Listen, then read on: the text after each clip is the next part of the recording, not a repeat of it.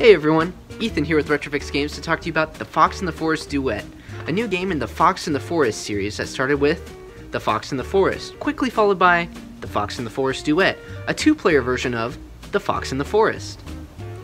Duet is a wonderfully simple and timeless feeling card game. You and another player work together to gather all the gems from your shared board. You collect them by winning tricks, like in hearts or euchre, and moving the orange marker up and down the board, depending on how many paw prints were played in total. This causes a stressful push and pull between you and your partner, as you can't communicate what cards are in your hand. Because if you go off the board 4 times in your gem quest, it's an instant loss, just like in real life. A great way to combat this is by using the few cards with special powers, letting you exchange cards or choose which way to push the marker. So do you want a fresh and interesting 2-player game with incredible art, 3 difficulty levels, and unique gameplay concepts? I'd recommend The Fox and the Forest Duet.